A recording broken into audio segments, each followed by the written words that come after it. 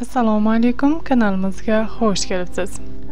Qonda gemoglobin miqdorining pastlab ketishi organizmda jiddiy o'zgarishlarga sabab bo'lishi mumkin.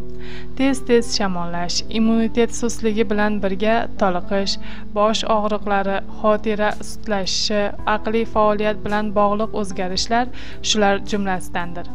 Alohida ko'rinishda kamqonlikning o'zi ham bir qancha asoratlardan xoli emas.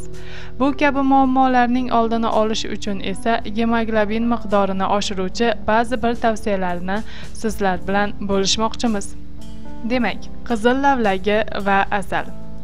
Qon tarkibini yaxshilashda yarim stakan lavlagi sharbatiga 1 choy qoshiq asalni aralashtirib, bir kunda 3 mahal ovqatdan 1 soat oldin ichish lozim.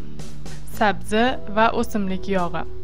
Har kuni ertalab och qoringa 100 gram qirg'ichdan chiqarilgan sabzini 1 choy qoshiq o'simlik yog'i yoki qatiqqa aralashtirib iste'mol qilinadi. Muolajani 7 kun davomida bajarish mumkin. Kamqonlik bilan birga sabzi aralashmasi qabziyatga ham davo bo'ladi. Momaqaymoq va suv.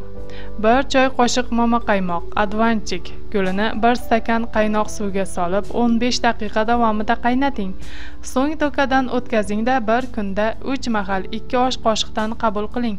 Muolaja 3-4 hafta davom ettirilganida natijasi sezila boshlaydi. Kanalimizga a'zo bo'ling va eng so'nggi siz uchun foydali bo'lgan maslahatlarga ega bo'ling. Dasturlarimiz ma'qul kelsa, like bosing. E'tiboringiz uchun rahmat.